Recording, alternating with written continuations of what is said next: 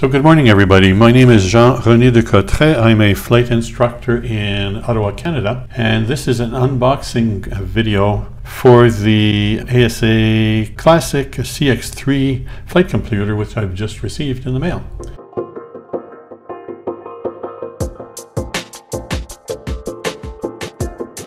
So I've just taken it out of the box, very simple cardboard box, nothing special there. It comes with a quick start guide, and you can access the manual online. So getting started, it tells me that I need to, it uses 4 AAA batteries, which are included. I need to insert those by removing the entire back cover of the flight computer. So we'll do just that. So, and then the on-off enter button, the orange button on it is what would turn it on and off, but also serves as the enter button. So let's proceed. So plastic packaging, I pull it out. Never easy to do this. Yikes. Got it, and the batteries are over here. So put this aside, we don't need that. And this is the back side, get the plastic off here. I like the packaging, I like it. It's very smooth and slick. It has this no slip bar here.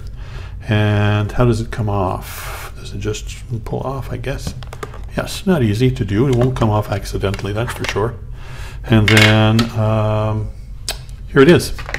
Here it is, nice layout. The numbers, this is the on-off button that I talked about, and it's also the enter button, arrows and all of that. So let's get the batteries on. So I slip all the back comes off somehow here. Lift. Aha. Well, maybe we'll interrupt this video while I find out actually how to do this, and we'll get back to you. A ridge at the bottom. Okay, here. Oh, here we go. Well, that was kind of mysterious. And this holds on really hard. I don't really see myself doing this at an exam location to remove the batteries before doing an exam. That's a bit awkward. And it is very hard to pull it off. So I'm thinking somebody who doesn't have strong hands and strong nails would have difficulty doing that. Wow. So here's my space for my batteries. Here are my batteries. Pull those apart. Got a handy little knife over here. Exacto. Oops. Focus seems to be off here, so let's try that better here. Focus back on here. Sorry about that. And out with the batteries. Battery number 1. 4. And now the back goes back on. That should be easier. There is a CX-3 to orient yourself on here. And there we go. So now if I look at the other side of the quick start guide, it tells me that, you can't see this because of the light reflections, I guess.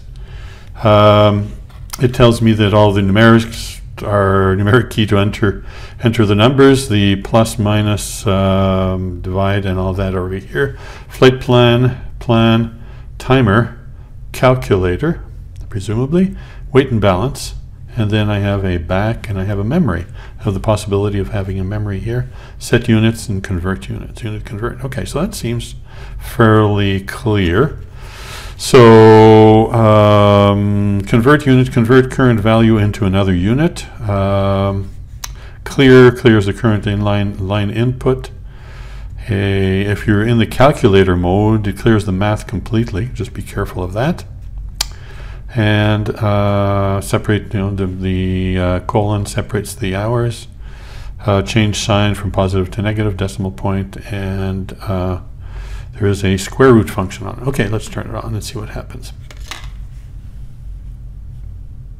A little bit more focus here. These are the units. All right, well, I'll be coming back once I have learned a little bit more about this device. Talk to you later.